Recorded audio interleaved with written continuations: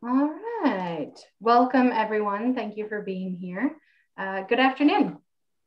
As you may know, the World Affairs Council of Kentucky and Southern Indiana has recently taken over Sister Cities programs and develops new paths of engagement and learning with all 9 of our sister cities. This Lunch and Learn series grew out of a desire to connect on a deeper level with our sister cities on issues of global importance.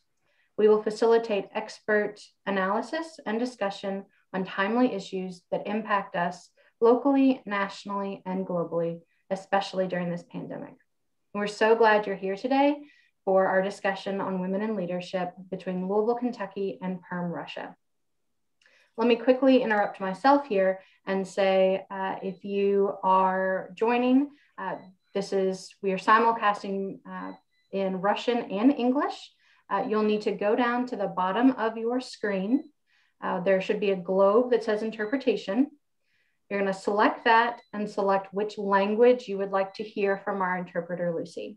So you're going to either select English or Russian. Once you've done that selection, you will be placed into only one of those 2 rooms. And then you can hit mute original audio, which will make it so that you only hear the one language you have selected. So again, for those that have just joined us, welcome. For our interpretation feature, you'll need to scroll down to the bottom of your Zoom screen, hit the globe that says interpretation, select either English or Russian, and then you can mute the original audio, which will only allow you to hear your chosen language. All right, perfect. My name is Samantha Reisen. I am the Global Educations Program Coordinator for the World Affairs Council of Kentucky and Southern Indiana. WAC is a hub for international exchange, dialogue, and learning located in Louisville, Kentucky. We facilitate a variety of international professional and youth exchanges, speaker programs, and educational opportunities for the Kentuckiana region year-round. Before we begin, just a quick rundown of our program.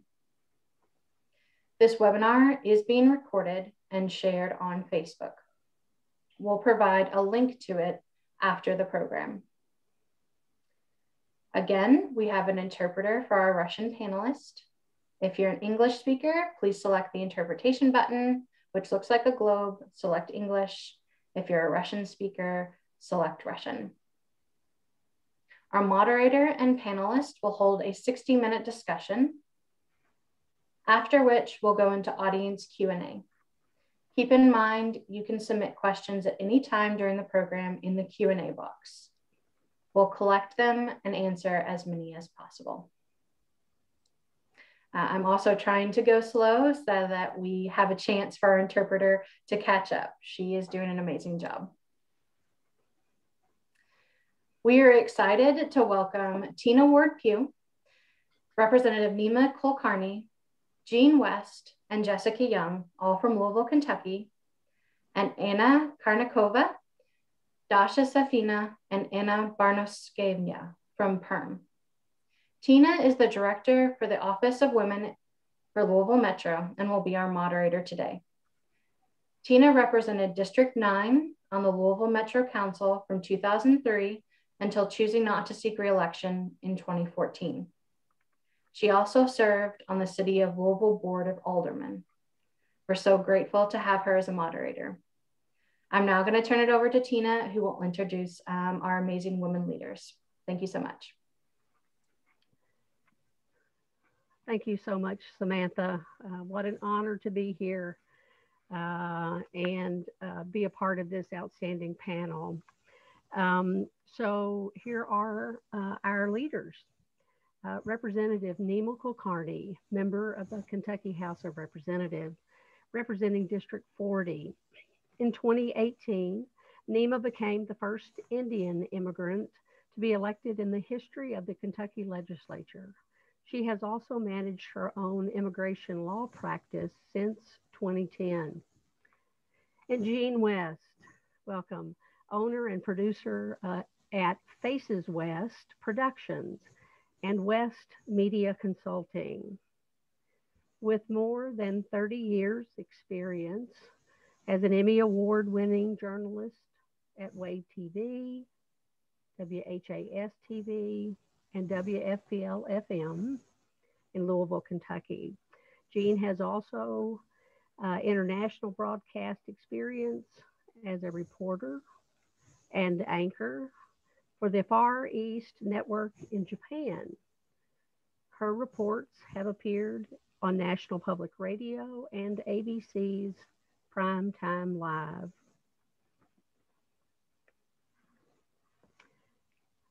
Jessica Young, president at Simtech Inc., co-founder, New Vibes Wine Company. Jessica is the CEO and owner of 3 manufacturing companies: Simtech Inc., Axis and Action. Jessica has served as president of the National Association of Women Business Owners. Recently, Jessica, along with her 4 partners, launched New Vibes Wine Company. Anna Karatanova, chair of the committee, Perm Regional Branch of Opora Rossi. Anna started her own business in the field of energy and construction, including provision of technical assessment of buildings and constructions, energy consulting, and surveying. Dasha Safina, reporter and deputy editor of Business Class, a Russian regional business publication. Dasha's professional interests lie in the area of urban planning and urban design, development of urban environment, and the dynamics of the quality of life in the area. And Anna Baranovskaya, chairman of the Novobrodovsky Territorial Community Self-Governing Body. As a self-described public activist, Anna coordinates economic activities aimed at fulfilling the social and communal needs of her local community. Anna has made it her mission to improve the public space of her neighborhood. So welcome you all. Thanks for joining us. So women in leadership, let's jump right in and get this discussion going. As I ask a question, each of you, please feel free to respond as you would or not. But there are a few questions that I'm going to ask that I'd love for each of you to respond to. So let's start off. What's one key leadership lesson you've learned in your career? Who'll start?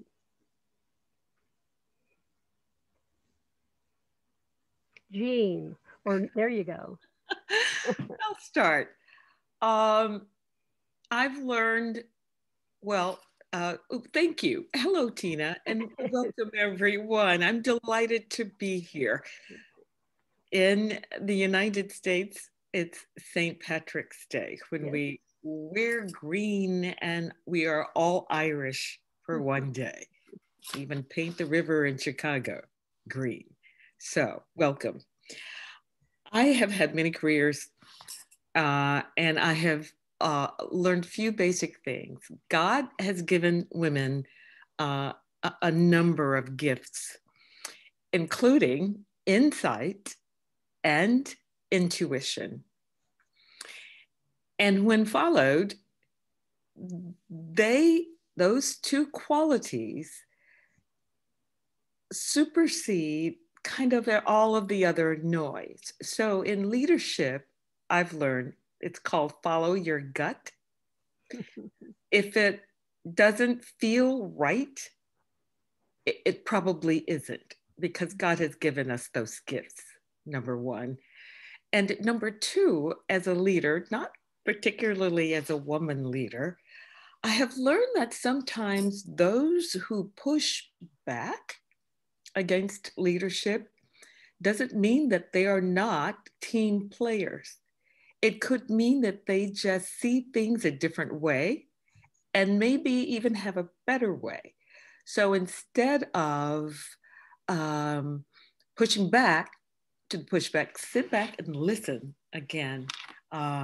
One of the qualities I've learned, and put yourself in those shoes and see their point of view. And I think the leaders who do that get a much better result from their teams, and it makes for a happier environment. Yes, well said. Who's next? Perhaps someone from Perm? Okay, Jessica. Yes, I think one of the biggest key leadership lessons that I've learned is playing to someone's strengths does not mean it is a threat to your authority. And working within people's limitations, and not limitations in a negative way, but that the team will be all the better for it when playing to strengths and looking at where each person can add value. Thank you. Yes. Someone from Perm. Yes, Anna. Всем здравствуйте. Наверное, в моей профессии самое главное – это суметь создать команду, сплотить людей, поскольку председательствование – это у нас больше в России это волонтерский труд. То есть мы должны идти к единой цели, а одной это сделать невозможно. То есть только при создании команды идейников можно прийти к определенной цели или несколько целей. То есть это самое главное. И уметь, естественно, делегировать какие-то вопросы, какие-то значения своим коллегам. То есть самое главное – это создать команду. Спасибо. Yes. So, if anybody else wants to jump in, you're welcome to, or I can go to the next question. I can jump in. I wanted to make sure we had our visiting women, give them an opportunity to speak. I'll be real brief. I'm an elected official, and one thing I have found in my, 3 years, it's not a whole lot of time, but I found it as an attorney as well, is that you have to find and keep your authenticity. It is something that people know about you, they notice about you, and it allows you to do the things that Jean and Anna mentioned in terms of building teams, in terms of leading teams, because people who know who you are and understand where you're coming from, they will be more likely to listen to you and to make sure that they are trying to understand your viewpoint because they know that you're trying to understand theirs. So it's not as easy as it sounds. I will say that it is difficult. It takes a lot of self-knowledge and it takes a lot of confidence to keep it that way. You have to not fall prey to like imposter syndrome or self-doubt. You need to understand who you are and be able to maintain that, I think, in order to be an effective leader. Yes, very insightful. Okay, so I'll head to the next question. Is there a particular leader you look up to, male or female? Anyone?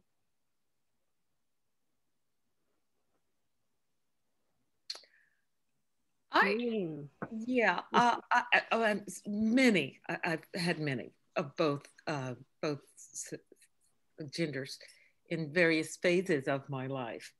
But I think the most recent mentor whom I've had, it's really helped guide me through transitioning from being a day-to-day journalist to a business person and a business owner, and then a consultant, was actually Ruth Brinkley. I don't know, Ruth Brinkley was the head of a CHI, a Jewish hospital, and she's been, president and CEO of a number of healthcare companies who worked very closely with her. But she also mentored.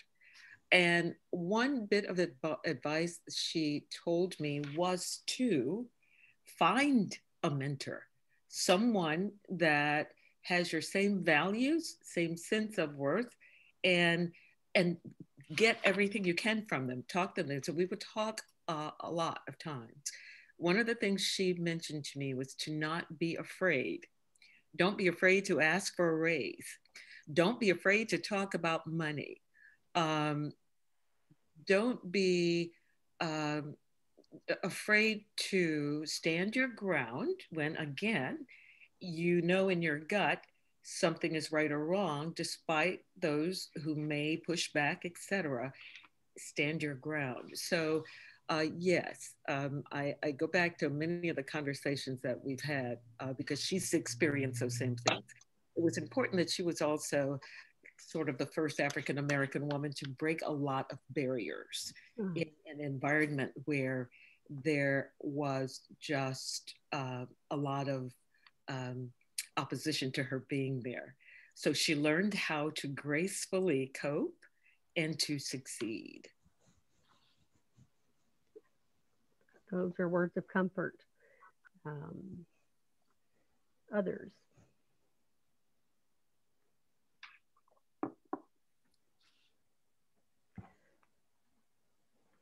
I know that at different points in my own life, I have had leaders that I've looked up to. Jean, as you've suggested, when I was in graduate school, doing my placement, I got pulled in by the women leaders of the affordable housing movement here in Louisville. Local folks like Sue Speed, Susie Post, Dolores Delahanty, really just giants that are walked among us and that I knew. And then of course, women in sports and in politics as well. But I think for me, what stood out, what you said were the values. It seems to be the constant theme for leaders we admire or respect or emulate, had to share that same value that we share. Important. Are there others? If not, I'll head to the next question. Yes, Dasha. Yes? Спасибо большое. Я очень рада быть здесь. Мне кажется, те вопросы, которые поднимаются в рамках этой встречи, они очень важны и актуальны. И для меня большая честь быть здесь. И отвечая на заданный вопрос, я не могу сказать, что у меня есть какой-то конкретный лидер или человек, на которого я равняюсь и на кого бы я хотела быть похожа на 100%. Но есть большое количество людей, качества которых и ценности которых мне близки. И в этом плане мне бы хотелось взять от них все самое лучшее, что есть, и внести в свою жизнь. И по этой причине, наверное, мне очень нравится читать биографии или истории о сильных женщинах, которые добились всего сами, преодолевая различные препятствия. Сейчас я читаю биографию Мэй Маск. Это не только мама Илона Маска, это потрясающая женщина с невероятной судьбой, которая очень успешна и состоялась. И такие истории меня действительно вдохновляют. Спасибо.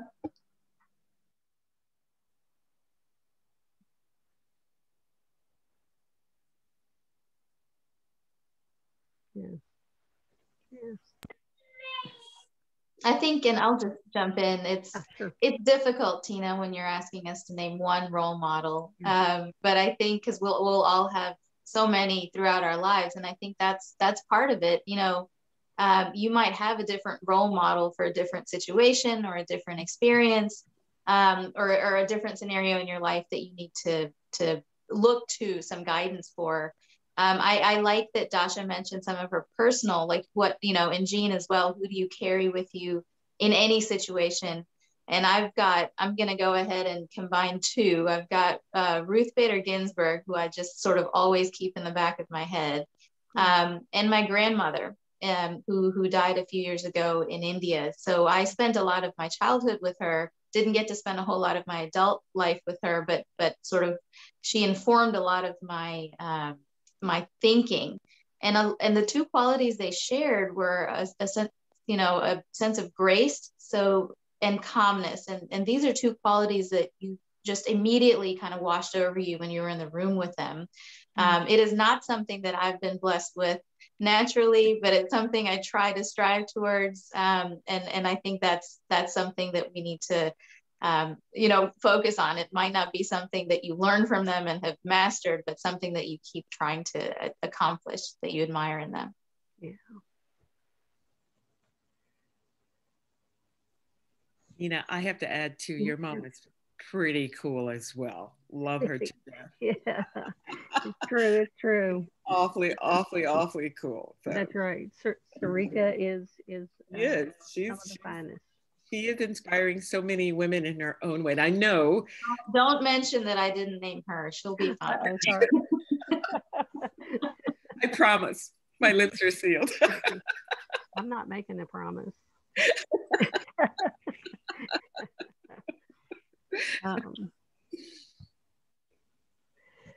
So our next question, if each of you would take a chance and answer this one. So obstacles and barriers exist for every woman in the workplace, but are especially evident for women of color. What advice do you have for women of color in hostile work environments?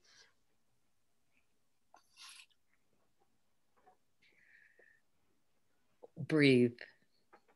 Number one, count to 10. Smile. Keep a record. Take notes with dates, times, witnesses, comments said verbatim.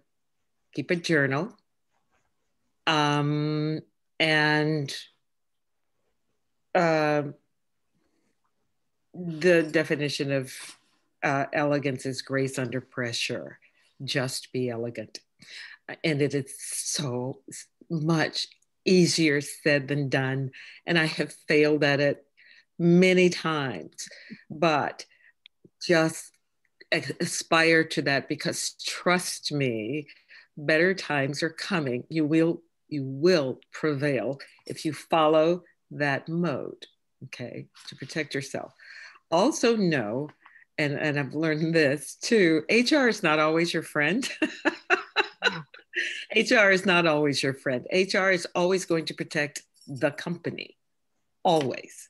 So that is why it's important, it's critical to keep a record, a detailed record of everything that you think has been egregious.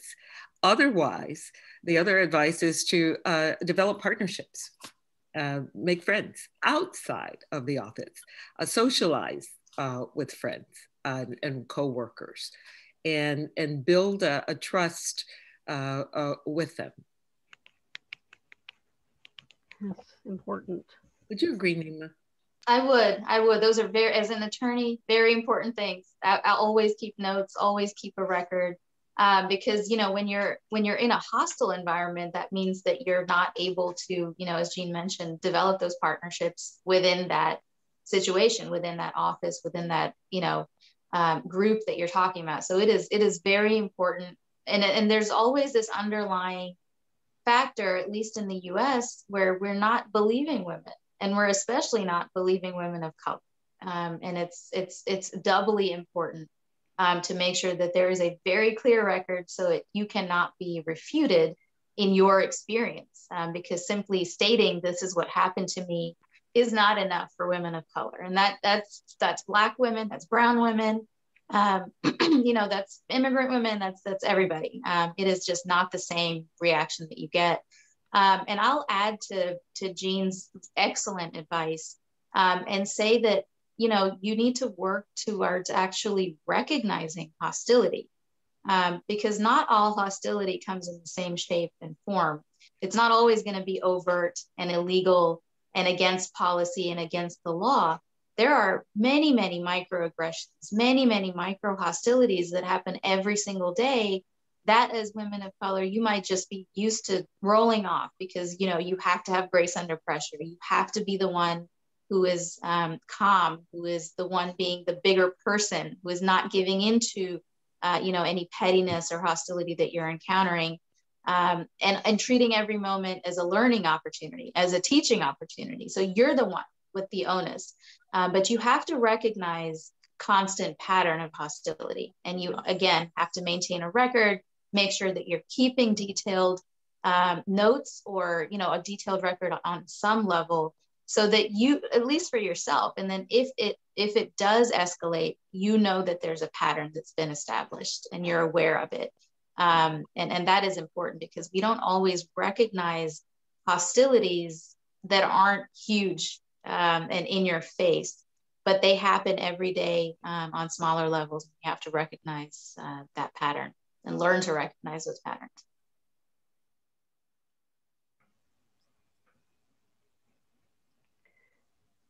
Yes, who else?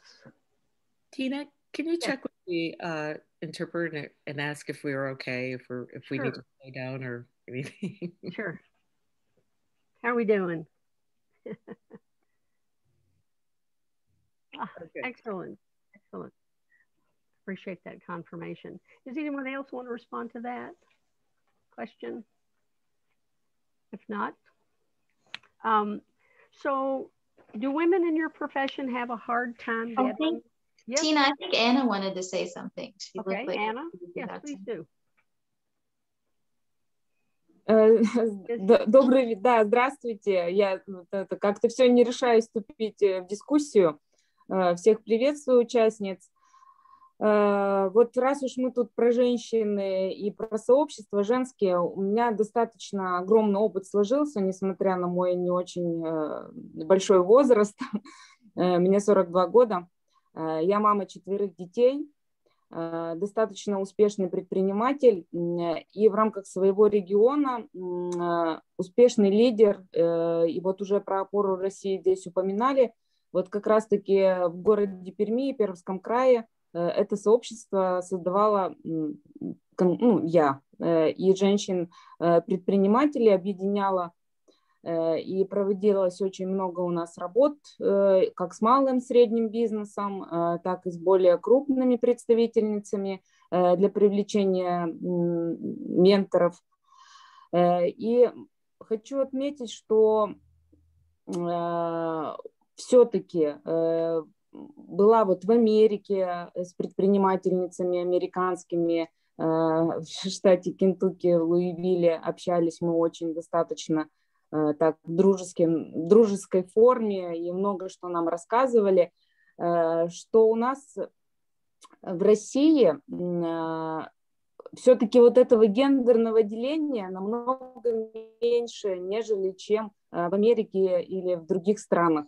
Это точно могу с уверенностью сказать, потому что даже мужское сообщество у нас отмечает то, что, например, бизнес – это не гендерный признак, это все-таки свойство, качество человека, это определенный характер, да, устойчивость, определенные цели. И вот как раз-таки многие даже в сфере власти представители у нас отмечают, что нет женского предпринимательства, нет мужского, есть просто бизнес. Но мы все равно настаиваем на том, что женское предпринимательство есть, потому что женщины занимаются все-таки более социальной направленностью. В частности, у нас, например, в Перми очень много женщин занимается воспитанием детей, то есть это какое-то дошкольное образование, да, дополнительные какие-то занятия с детьми. Это зона ответственности кафе, ресторанов, детского питания. Это вопросы здравоохранения. То есть вот это более такие социальные сферы, которые близки женщинам, ну, потому что они мамы, да, потому что нужно воспитывать детишек и, так скажем, готовить их к взрослой жизни, растить здоровыми, умными, давать им образование. И вот это можно отметить. Хотя и много женщин-лидеров сейчас у нас есть и в политике, и в рамках крупного бизнеса. Много женщин встает на ключевые позиции как топ-менеджмента серьезных отраслей энергетики, там, строительства. В частности, например, я свой бизнес построила в строительной отрасли, долго тоже работала в энергетике, и моя компания занималась проектированием и строительством как гражданских объектов, так и промышленных. Поэтому смотрю на женский бизнес все-таки как на более социальный, и в рамках вот этого мы реализуем более социальные проекты с женщинами-предпринимателями. Вот, а по вопросу, что делать на рабочем месте цветным женщинам, наверное, тоже у нас не так остро встает этот вопрос. У нас многонациональные, конечно, жители города Пермь. В общем, по крайней мере, у меня не было таких примеров, чтобы была какая-то дезориентация или преследование в коллективах женщин, которые другой национальности. Поэтому не могу поделиться вот этим опытом. Спасибо.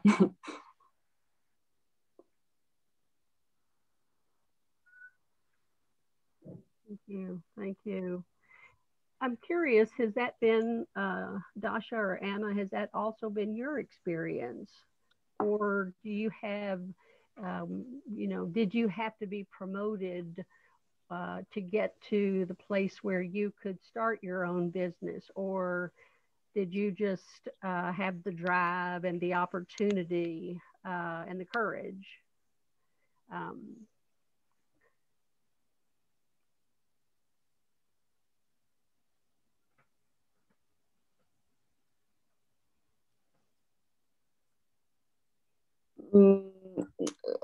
В общем, я получила хорошее образование и получила хороший опыт работы на работодателя.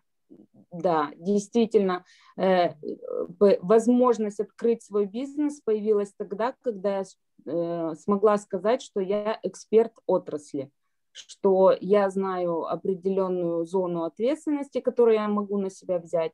Для того, чтобы эту экспертность заработать, да, мне пришлось работать на работодателя и учиться. У меня 3 высших образования, то есть я 3 раза заканчивала университет в разных направлениях.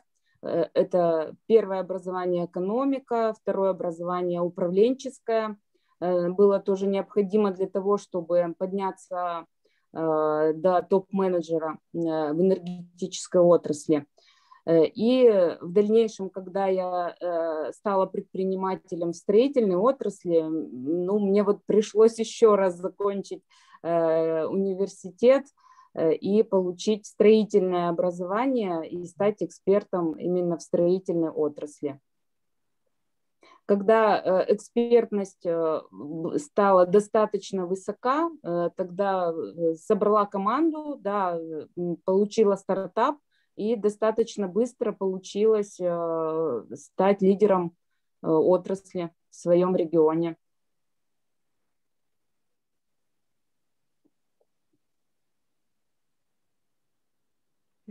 Thank you. Thank you. If I might do a little side conversation, Jessica, I'm curious, because you've been successful and now have 3 companies manufacturing, and how do you react to that perhaps we are farther behind than our counterparts around the world. And what was your track?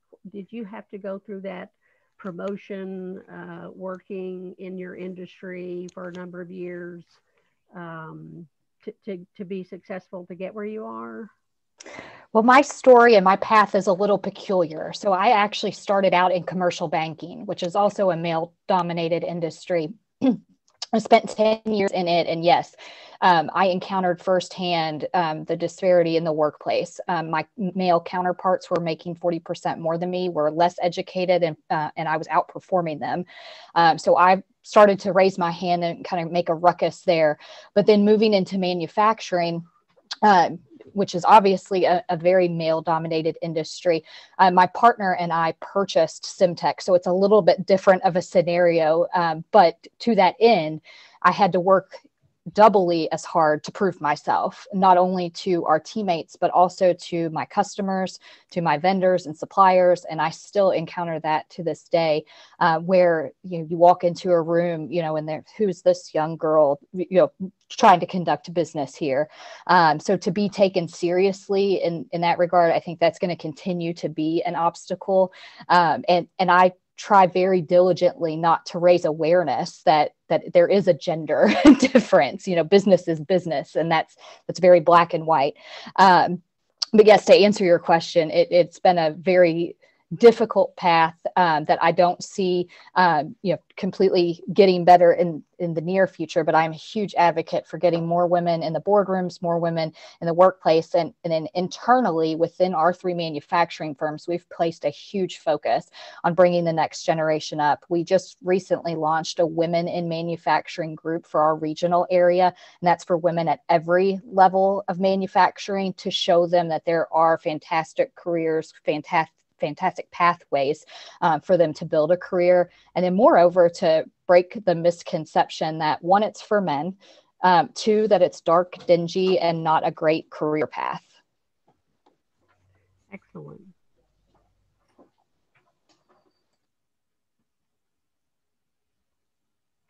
Excellent. That's sharing that, today, or for this to be broadcast around the world, I think is important, locally and globally, as we account for our own system. So this next question, I'm going to try to say it or word it. Have you ever been called or referred to by something that was offensive to you, or that you felt was disrespectful? For example, have you been called hun? You know that, hun. Hun, can you go get that for me? Or have you been called sweetheart? Have you, when you're negotiating, have men referred to you, or even other women, as that's aggressive for a woman? I mean, you're being kind of aggressive here, when in fact it's the standard operating, how men operate and others do in natural negotiations. What's been your experience with language and naming, and give us some examples if you would. Jean, I see you wanting to start, right? A lot of it is regional. I grew up in the South, and hun is not offensive. It's just, it just, you're in the store, or you meet a client and you say, thank you, hun. I mean, that just is. Yeah. However, there is a line when you're superior or you're a boss, and yes, I've had those comments made, and I just always say, excuse me. Yeah. And they either repeat it, which isn't good, or they choose another word. But yes, those are one of the things. And of course, in my case, it gets even worse. Yeah. And again, who's the journalist again? Who's the journalist? Is it Dasha? from Perm?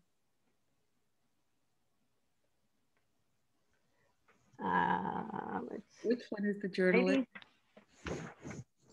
Okay. And I'm wondering if she get comments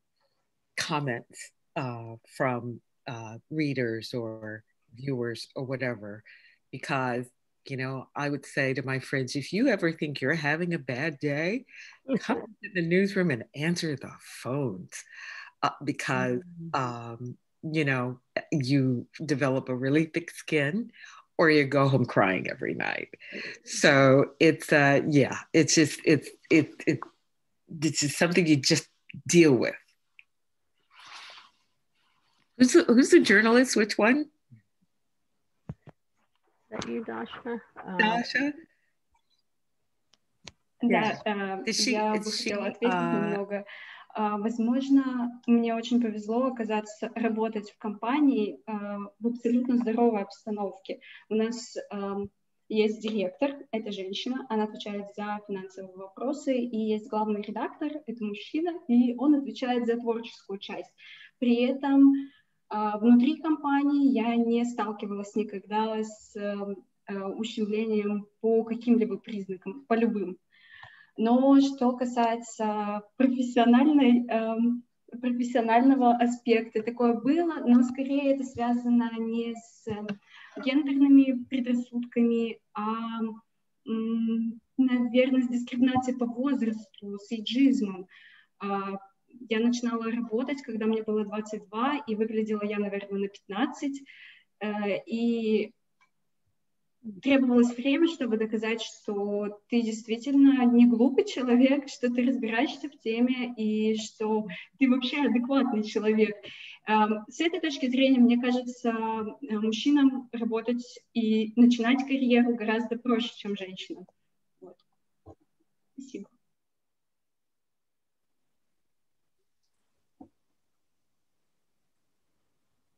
Yes, Anna Barnovsky. Я хочу отметить, что в моей команде никаких фамильярностей со стороны ни мужчин, ни женщин нет, но поскольку я на своем уровне человек публичный, у нас очень активно созданы соцсети, чаты, вот там у нас больше 1000 человек, и вот там уже от жителей могут быть и даже в какой-то степени оскорбления, потому что это очень легко человеку написать, когда нет его фотографий, возможно, даже какие-то так называемые фейковые имена, то есть человеку на той стороне просто сказать, нежели в глаза. Когда встречаешься с людьми где-то в компании, никогда таких слов нет. Но именно в чатах, в соцсетях я с этим сталкивалась. Ну, стараюсь выходить из этой ситуации либо с юмором, либо рассказывать о своей деятельности. В общем-то, в лицо никто ничего не говорит. То есть именно где-то только в соцсетях, я хочу заметить. Это, наверное, у нас в России это везде, не только в председательствовании, это и у депутатов, и у руководителей районов, городов. То есть очень часто есть негативные отклики.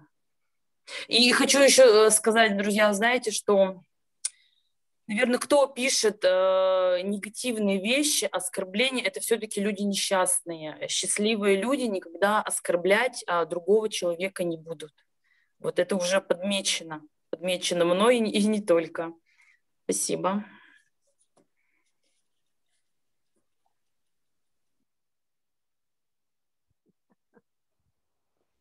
Interesting. So interesting. Yeah, I mean, I just have to say, I'm learning so much that I had no idea about, and I am reminded yet again that in so many ways, we are a young country here in America, and haven't always chosen the best path to growing up and getting to the place where perhaps there is equal opportunity. It crossed my mind, Dasha, when you were speaking, and you said that from time to time you had been confronted, but it was more about your professionalism or your what you knew. And it crossed my mind, would you ever think of, and have you ever thought of, confronting a man with that same requirement, that he prove his value or that he was worth his job? You know what I'm saying? Would you do that as a female to him, or does it not cross your mind?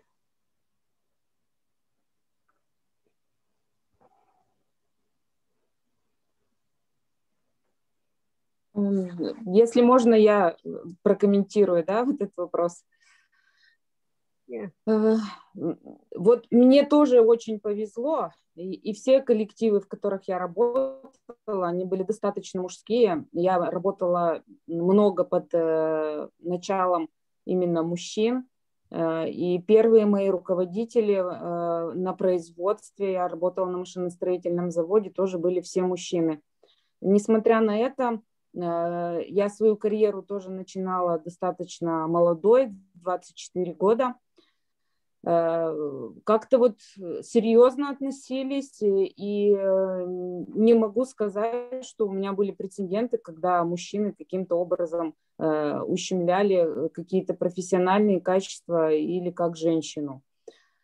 А вот на предмет того, чтобы мужчина доказал свою там экспертность и компетентность, да, такие вопросы возникают достаточно часто, потому что мужчины любят, так скажем, задирать голову, и многие завышают свою самооценку, так скажем, да, и свои компетенции. У меня в моей компании тоже очень много работало мужчин технической направленности, технических специальностей, и даже в свое время приходилось проводить специальные аттестации, чтобы именно мужчин, так скажем, приземлять, да, и чтобы они доказывали свою компетентность, да. Женщины в этом плане ведут себя намного скромнее, наоборот, где-то даже умалчивают свои сильные стороны, да, свой профессионализм, и с женщинами даже бывает, что приходится, наоборот, говорить, что нужно где-то проявлять себя и больше показывать свои навыки. Спасибо.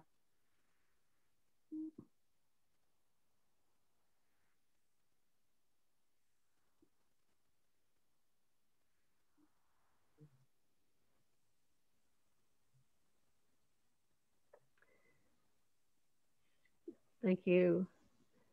I didn't know if Dasha was going to reply. That reminds me, or sends me back to the comment about proving our worth. Do you find that you get equal pay? That the system for getting paid is fair? Have you had to advocate for yourself to be paid the same as or more than a male counterpart? And how do you deal with that within your company? How do you assess, or how do you have a system to ensure equal pay for equal work is in place? Open it up here.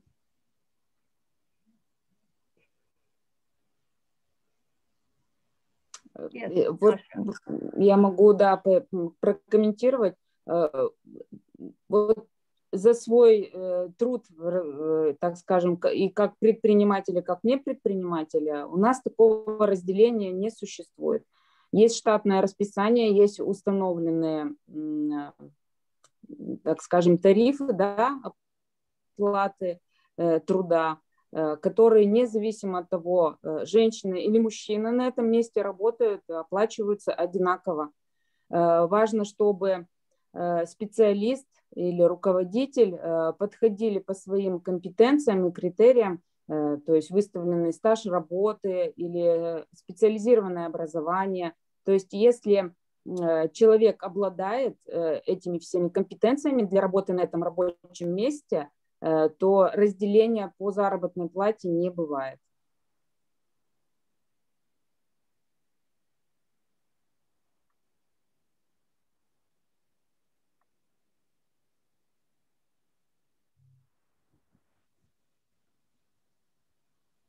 I think Dasha was trying to say something. Yes. Dasha. Yes. Да, я, наверное, только могу лишь подтвердить слова Анны. Yes. Абсолютно аналогичная ситуация, и Lucy, наша we заработная can't hear плата you. зависит только от выполнения.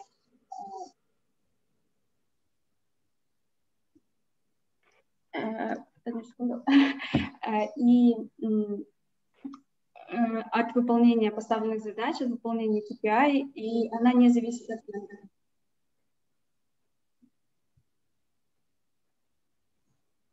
I don't hear an interpret in English. Looks like there you are. Yes, that's okay.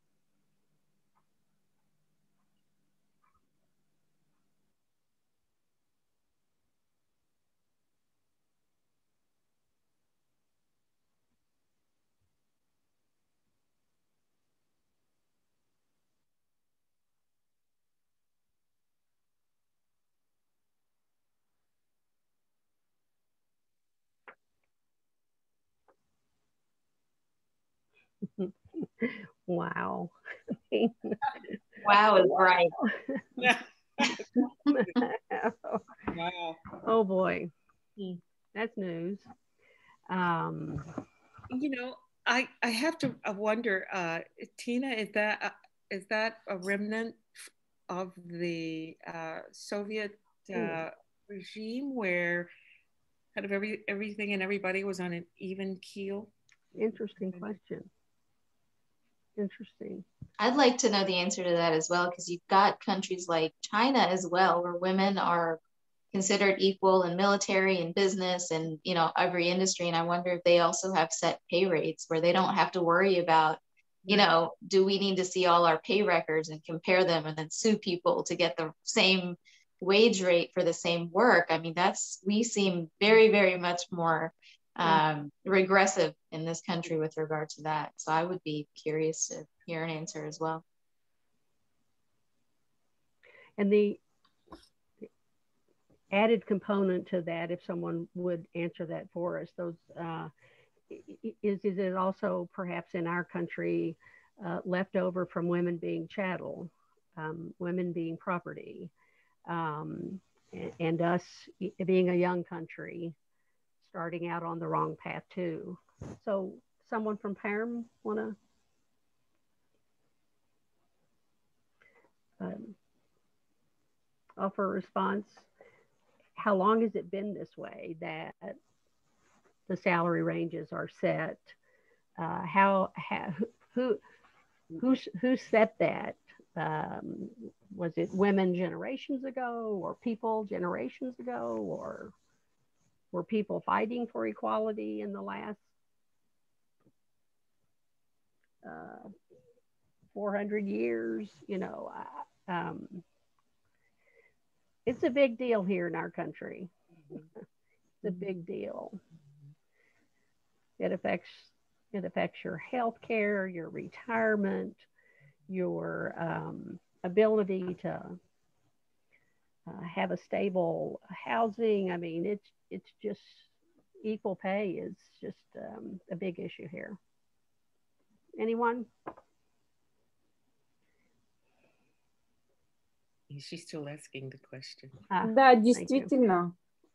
Равноправие у нас в России сохранилось со времен СССР, после революции, когда начали устанавливать коммунистическую партию. вот так скажем, объявили это равноправие между женщинами и мужчинами. И с тех времен было независимо от того, женщина это или мужчина, были одинаковые зарплаты, и впоследствии даже очень много мужских профессий стали занимать женщины. В царстве России до революции, до того, как у нас был простроен коммунистический строй, это гендерное разделение точно прослеживалось. И больше хочу сказать, женщин даже не брали вообще в принципе на многие работы, и женщина не должна была работать. И да, вы правильно отметили, скорее всего, что именно во времена СССР это и произошло.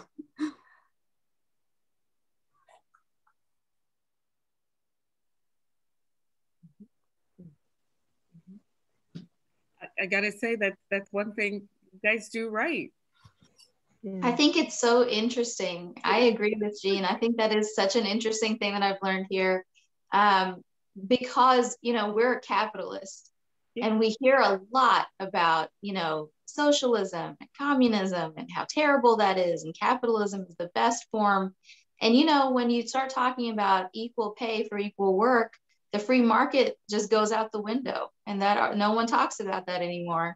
And I think it's really, really interesting how we just sort of demonize or you know, vilifies the entire economic system, entire governmental system, without recognizing the strides that it has made for women anyway. And I'm going to do a lot more research on that for sure. Yeah. So, what advice would you all give to younger generations or women who are out there thinking about taking that leap of either starting their own business or working towards owning their own business or being at a high level CEO of many companies? What advice would you give people? Would you give women who are considering this? Acquire and value your women friends. Have a tribe.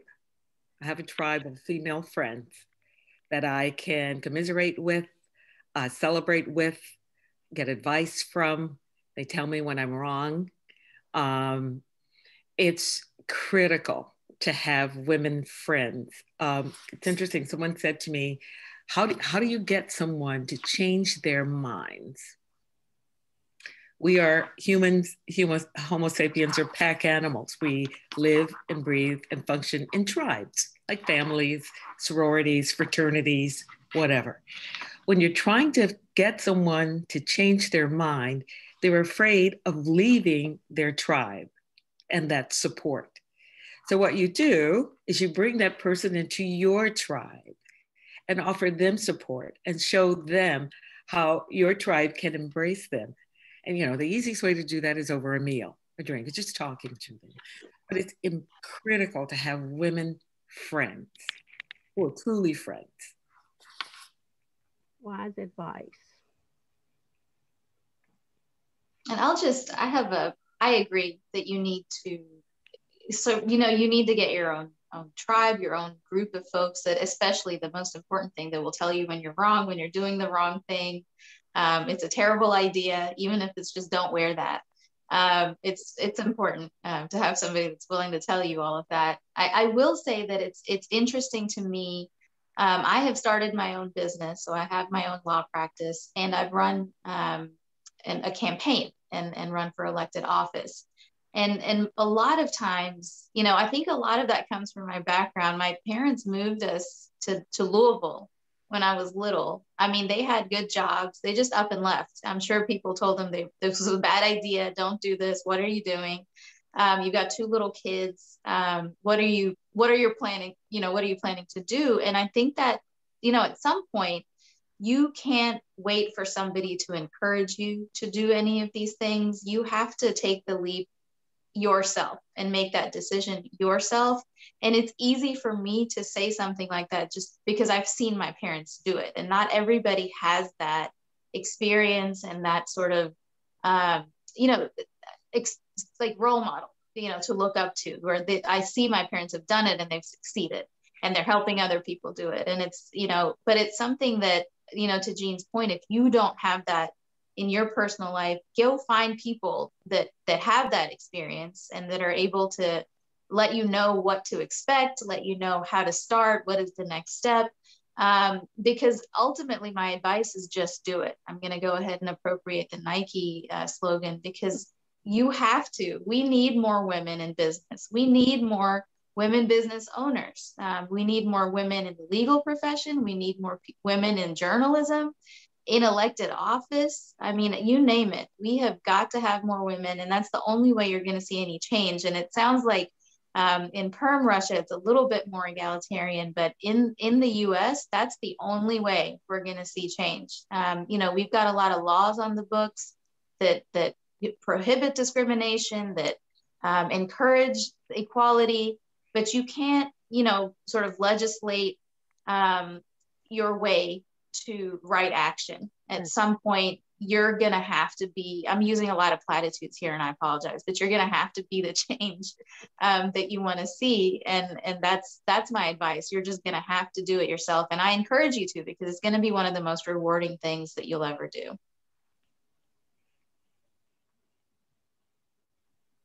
Я тоже, если позволите, прокомментирую. Я сама ментор и бизнес-тренер, запускала много женщин-предпринимателей, помогала стартапам.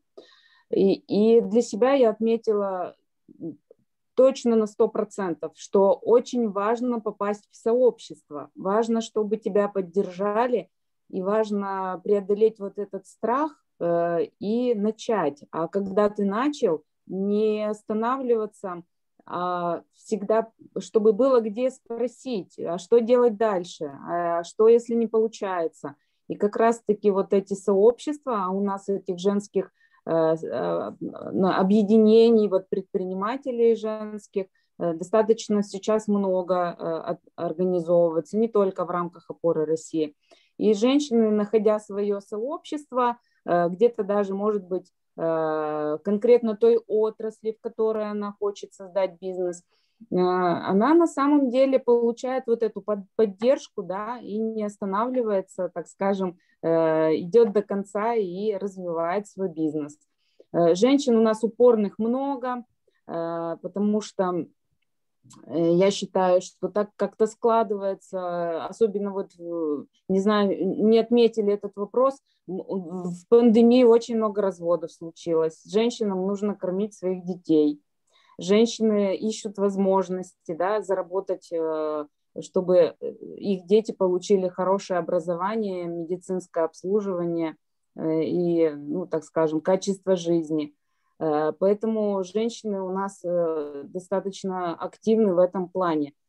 И как-то вот немножко пожурю мужчин, ответственность как-то они в последнее время плохо несут за своих детей. И все чаще встречается, что да, разводятся. И как раз-таки женщина вот у нас в России ущемлена в этом плане.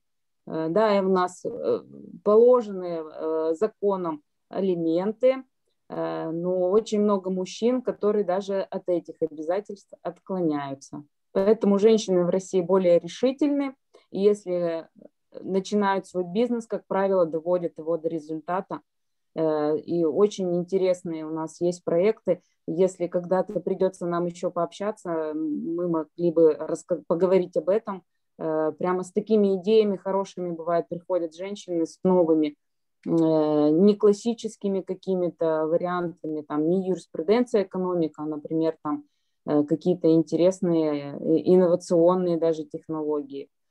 Как в IT-технологиях очень много сейчас женщин у нас стало тоже продвигаться. Хотя я считаю, что программирование – это сугубо мужская какая-то отрасль. Но вот даже несмотря на это, очень много женщин сейчас у нас появляется, стартаперов даже в этом направлении.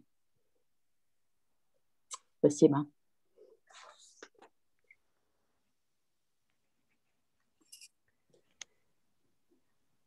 Tina, if you want to ask one more question, and then I will take over and do some audience Q&As. Good, good. Yes, so I just wanted to offer an opportunity for you to give to promote any local organizations that have been important to your success. Growing up, were you a Girl Scout?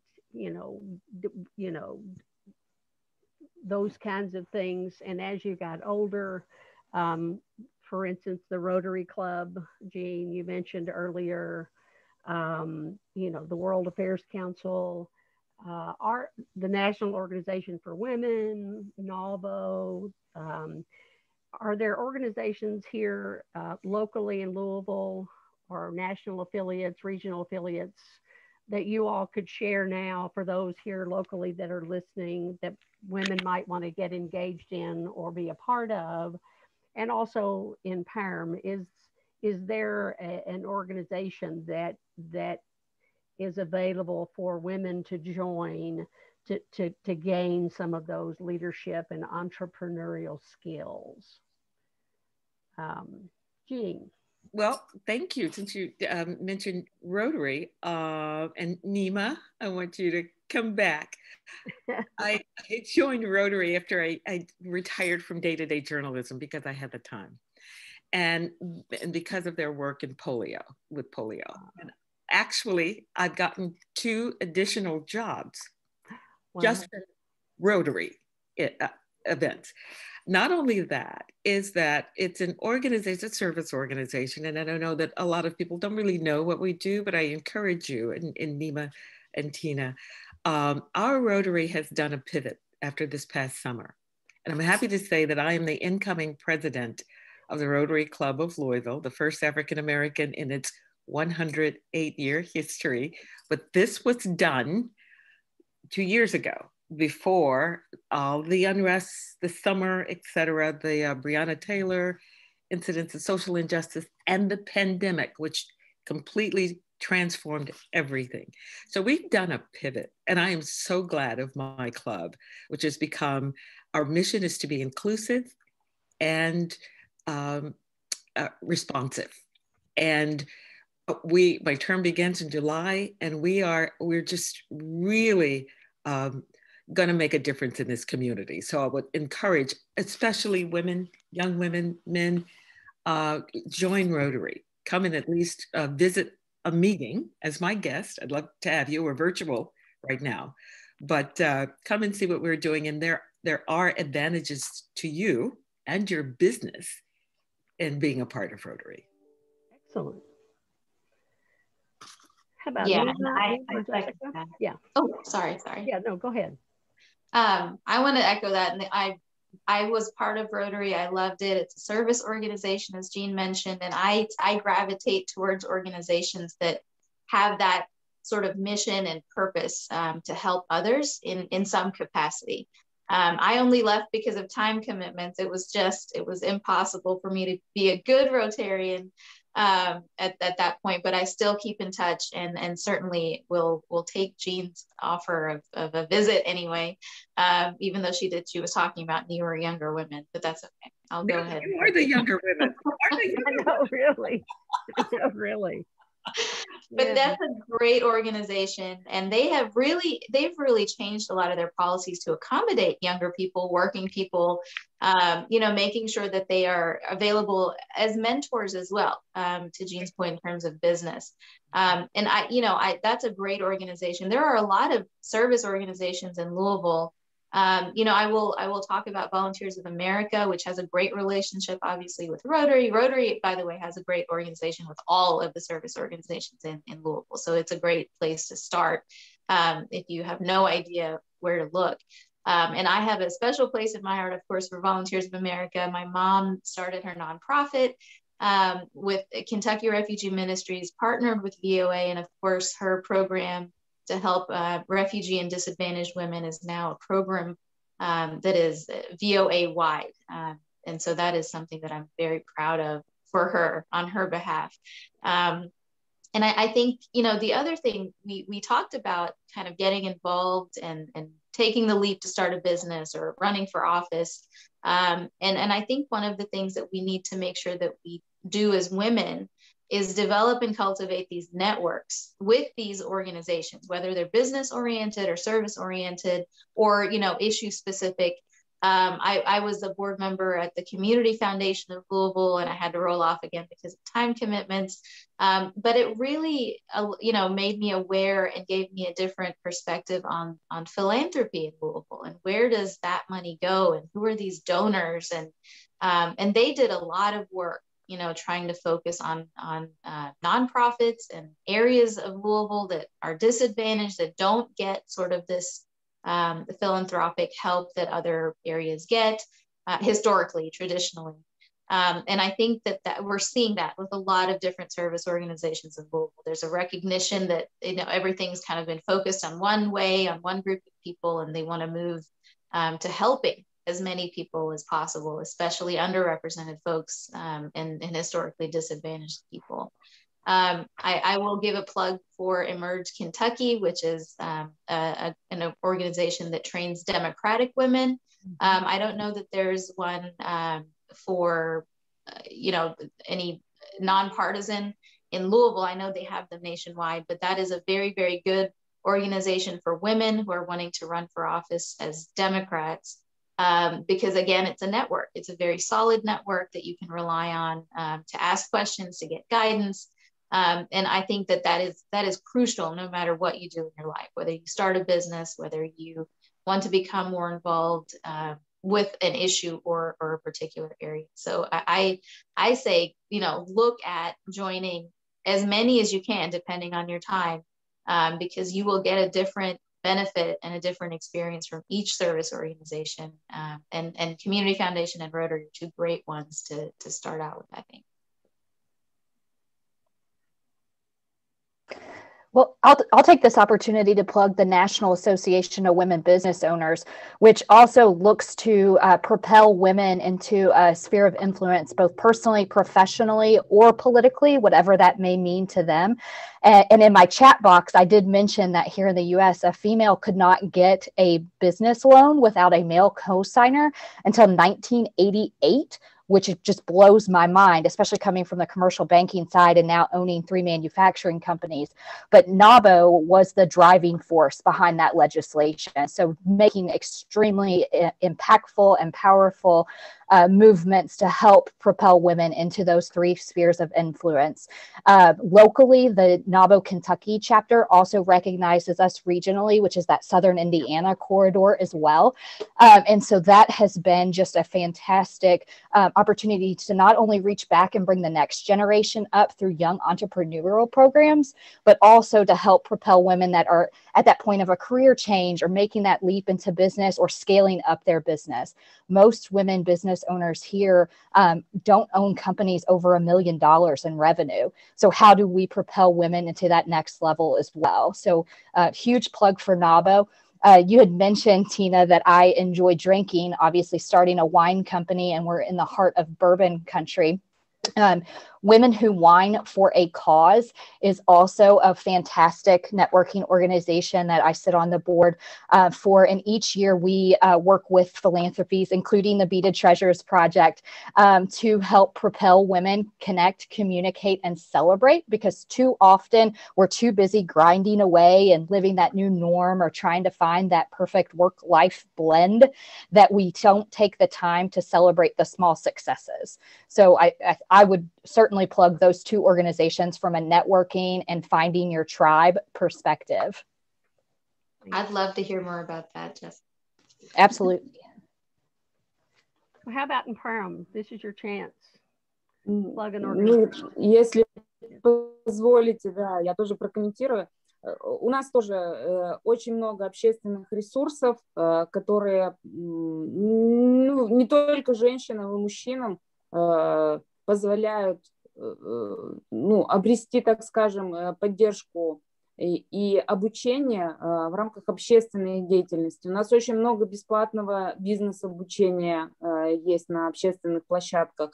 Также у нас тоже работают НКО для незащищенных слоев населения, то есть общественные организации, которые оказывают помощь и поддержку женщинам, оказавшимся в трудной жизненной ситуации, с различными телефонами поддержки и так далее. Очень много социальных акций по сбору каких-то вещей, да, помощи нуждающимся людям и женщинам, потому что ситуации всякие могут возникнуть в жизни. А в части предпринимательства, да, у нас есть основные 3 национальных, так скажем, федеральных общественных объединения, которые помогают полноценно, так скажем, стать предпринимателем. Это «Опора России», Торгово-промышленная палата и «Деловая Россия». Это вот 3, так скажем, основных таких общественные организации в рамках федерации. Ну и понятно, что в Перми есть более маленькие какие-то вот организации, которые тоже помогают стать предпринимателем, женщинам помогают. В этом мы с вами похожи, я думаю, что вот все, что вы рассказываете, у нас примерно так же происходит. Спасибо.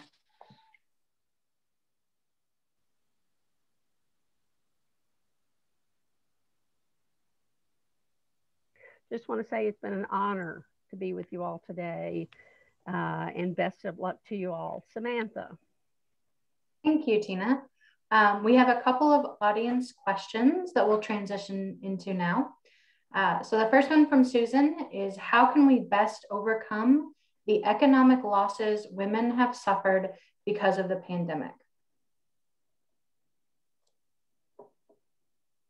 I'll just jump right in. It's been devastating. The amount of women that have left the workforce is astonishing, and they're largely doing it because of childcare concerns. And you know, there's statistics about how like 42% of white women regain their employment once they've settled or stabilized the situation, but only 30-something% of Black women do. So even with this pandemic and the recovery that we're talking about within just women, there is such a huge disparity and a huge gap in getting people back on their feet, getting families back on their feet. And I think we're doing nothing. I mean, we're not doing anything to focus on that. I know that in this new federal stimulus plan, the American Rescue Plan, there are funds for direct assistance, you know, but that goes through the state, and I'm hoping through the states, you know, generally, but I'm hoping that there is something specific, a specific program, or if we could, you know, as women, even just women in Louisville, try to figure out a way to divert or encourage some of that funding to go back to getting women back in the workplace or stabilizing them financially enough, or for childcare purposes, whatever it may be, because they're not coming back in the numbers that they should be. And there's been such a loss in our workforce that we really need to look at this as a huge economic issue right now and moving forward, certainly. Thank you, Nima. Yeah, we read a report recently. We discussed it at the World Affairs Office because we are an office of 4 women, that the latest report that came out about job losses in America, virtually 99.9% of the job losses for the previous quarter had been women. So it affects us deeply. From Perm, is there a different perspective since you seem more egalitarian?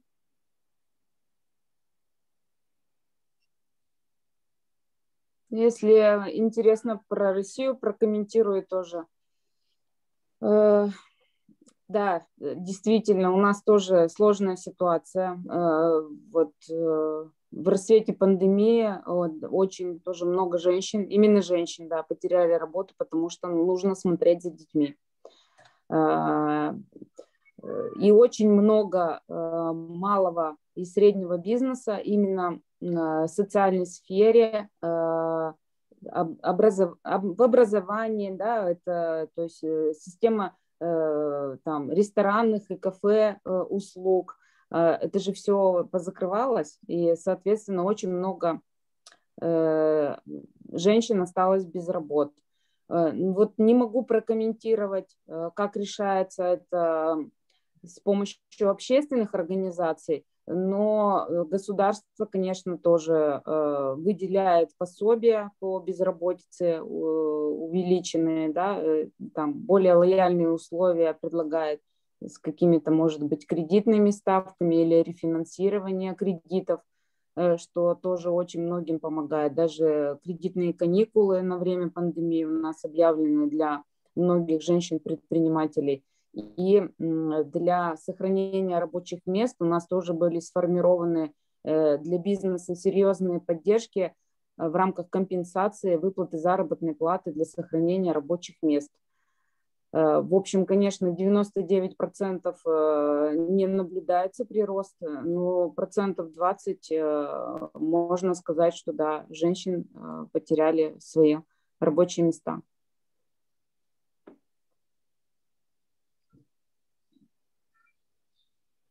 So some things truly are universal, sadly. So it seems like it's an issue in both countries that we are going to have to figure out as women, as always. Our next question is from Sophie. It'll be the last question that I pose for our panelists today, and then we will do a short wrap up.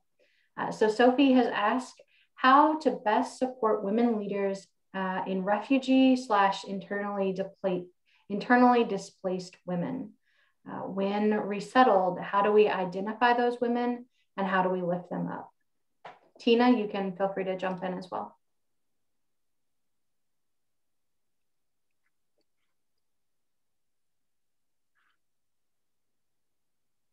Is this for anybody? Sorry. Yeah, I was so sorry. Tina, yeah, this was just posed to anyone.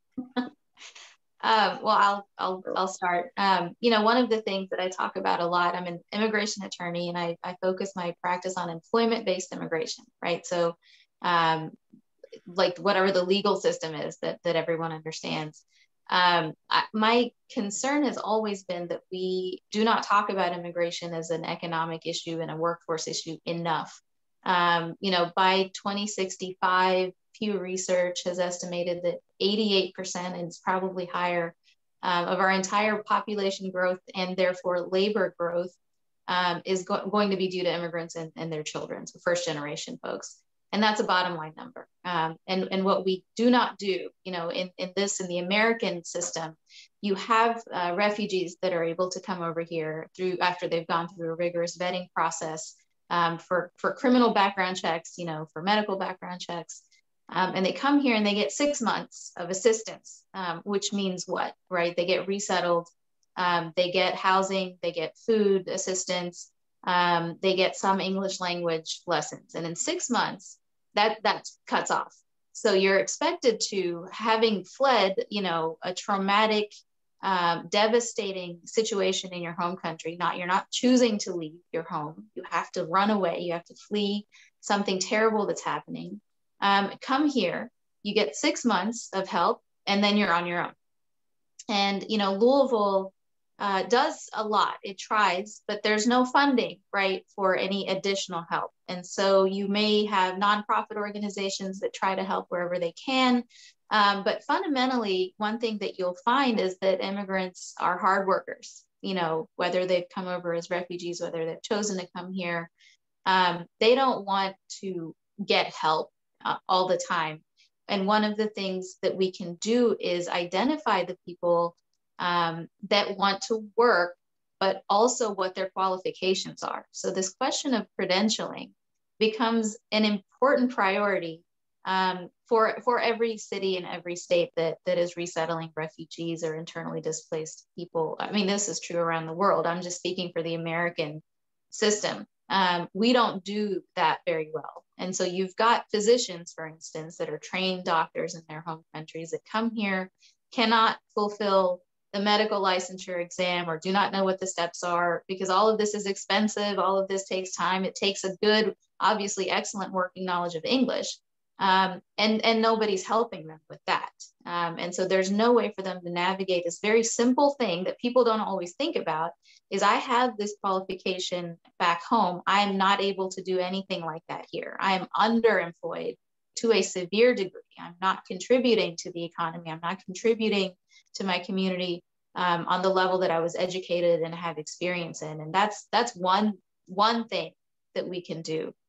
Is to help identify individuals by their qualifications and plug them in to the ecosystem here, whether it's entrepreneurs, whether it's physicians, whether it's nursing, whether it's educators, whether it's artists. We need to do that. We need to provide that as a service as vital as food and as shelter. And we have to be able to do that well past the 6-month phase because this is something that we are not recognizing, we're not talking about.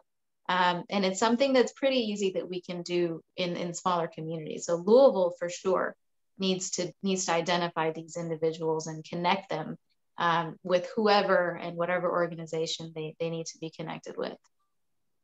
Thank you, Nima. Thank you all to those who submitted questions. I hate to cut us off at this point, but we are sadly running out of time. Thank you all, ladies, for your thoughts on women in leadership today. As someone said in the comments, very inspired and uplifting conversation. The World Affairs Council is especially grateful to the Metro Office for Women and the Office for Globalization for their support. Interpretation services were provided by Open World Leadership Center. Thank you to Lucy for all of her help today. A quick reminder that WAC provides virtual programming nearly every week. Our signature speaker series is also virtual and features national experts, authors, and diplomats discussing current global issues. Our March speaker series will be held on the 25th of this month and features Thomas Bawalke on plagues and the paradox of progress.